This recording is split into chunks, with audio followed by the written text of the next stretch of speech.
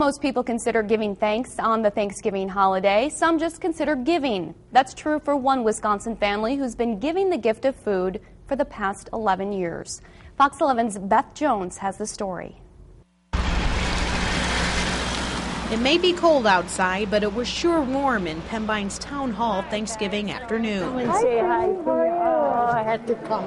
For the past 11 years, Christine McClellan has organized this community Thanksgiving dinner for those just looking to get a bite to eat. It's like a family reunion. To those just looking for a place to call home. I think this is my first time. For the day, at least. Well, you know, I don't remember everything. And they enjoyed it so much and asked if we would continue it the next year.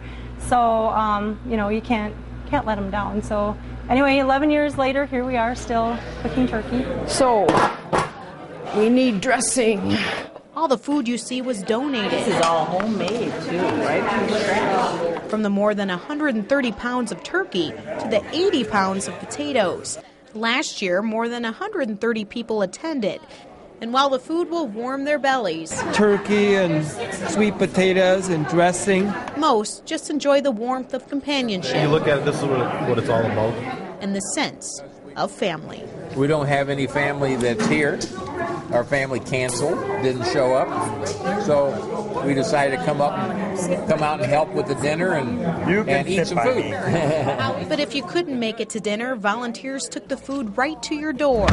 They average about 15 carryouts a year. It's a lot of work, but volunteers say it's all about the spirit of giving. I enjoy helping, and I save myself all year long. As long as there's a need. Christine says they'll continue the tradition for many years to come. If the Lord provides the finances to pay for the food, the workers to help prepare the food, and the people to eat it, we'll keep doing it.